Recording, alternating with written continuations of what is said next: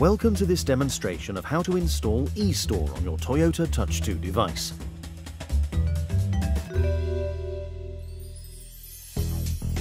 To download and install the eStore app on your Touch 2 with Go or Touch 2 with Go Plus, you'll first need to get onto the Toyota customer portal.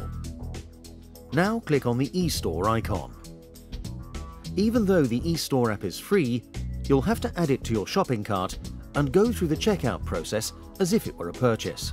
Click on Apps and Connected Services. Click on eStore and you'll see that it's free.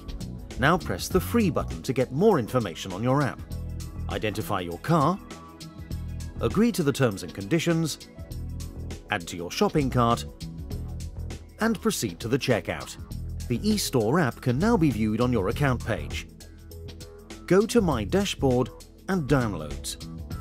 Here you will see three icons next to your purchase. This icon will give you a set of instructions on how to download eStore. And the next icon is a link to the actual download. Please download the file and save it onto a blank USB stick. Now take the USB stick to your car, plug it into your device, and follow the on-screen instructions to install eStore to your Touch 2.